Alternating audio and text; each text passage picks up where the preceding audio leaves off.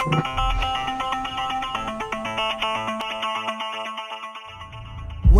to the UAC.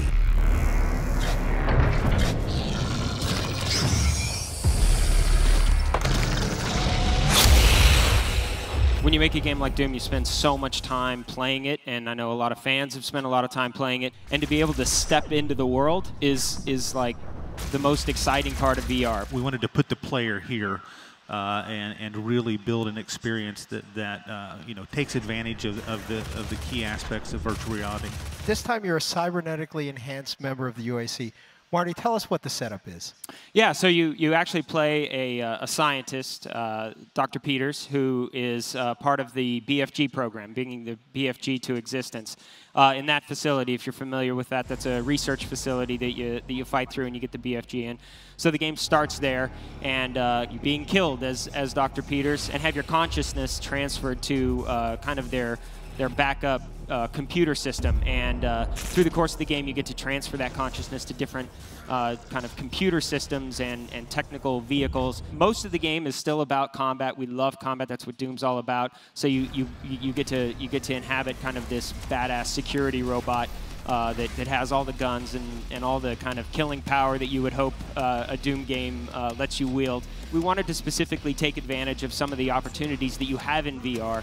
Being the Doom Marine and the Doom Slayer is such a focused experience. The Doom Slayer, he doesn't fix stuff. He doesn't play an engineer. He doesn't pick locks. He doesn't hack things. But those are things that we thought were really cool opportunities for VR, and we wanted to do something different with VR. Are we going to see new locations, both on Mars and in Hell? Yes, we are. Much of the game takes place in existing locations, but you definitely explore new locations that were not seen in Doom 2016. All of them are very cool, but one of them in particular is really spectacular. It should be really fun for anybody who just wants a standalone VR experience. Doom itself is blisteringly fast. I mean, that's one of the core things about Doom. What are the challenges of bringing that kind of speed and that kind of intense, non-stop action to VR? Primary mechanism is teleportation. We also have what we're calling a dash, which is basically cardinal movement on the pad.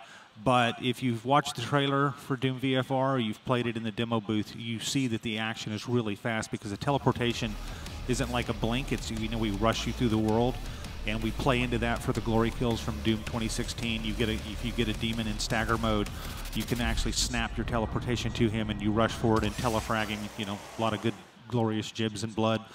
So it's every bit as fast. It's just different types of movement, but we're really architecting the gameplay to take advantage of that. Yeah, anybody who's played Doom knows that you got to get behind a pinky and shoot him in the butt to kill him. And doing that in VR is great because you can actually teleport right behind him or dash around the back of him and shoot him, same with the shield guys that hold up the shield. So you just get a different tactic, but it's still just as fast-paced. What are some of the challenges that you're now facing in bringing games in general to VR?